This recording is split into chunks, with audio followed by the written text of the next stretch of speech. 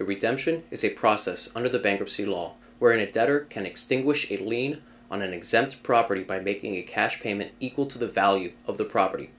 Section 722 of the Bankruptcy Code states that a debtor may redeem tangible, personal property intended primarily for personal, family, or household use if such property is exempted under Section 522 of the Bankruptcy Code or has been abandoned under Section 544 by paying the holder of such lien the allowed secured claim of such holder.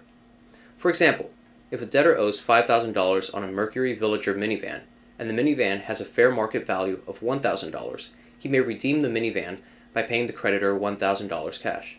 The debtor is permitted an automobile exemption of $1,000.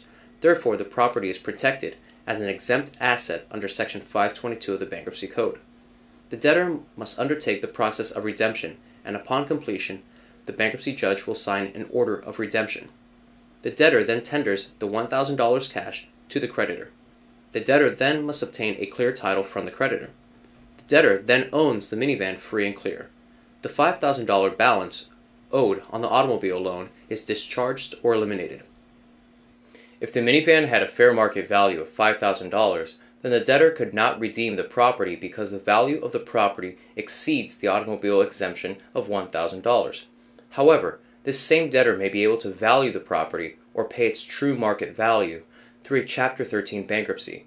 This process may save the debtor considerable money and allow the debtor to reduce his monthly automobile payments or obligations.